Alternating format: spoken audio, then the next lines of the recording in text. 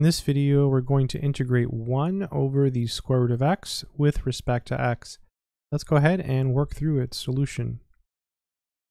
The goal is to use something called the power rule, which allows us to integrate x to a power as long as that power isn't -1. So whenever you have the square root of x, you can write that as x to the 1/2. And that's going to be our first step in this example. So we have the integral of 1 over x to the 1/2, and then here's our dx.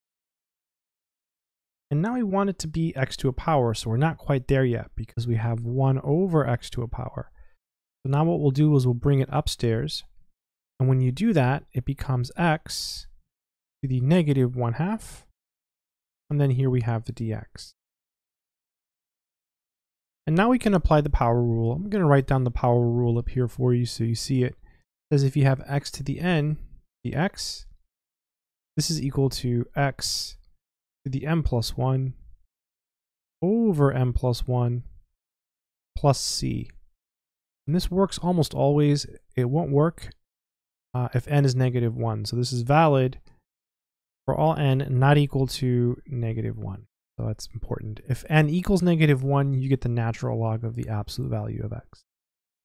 So in our particular example, n is -1/2. So we just have to add 1 to that. So if you add 1 to 1/2, -1/2, it's really -1/2 plus 2/2.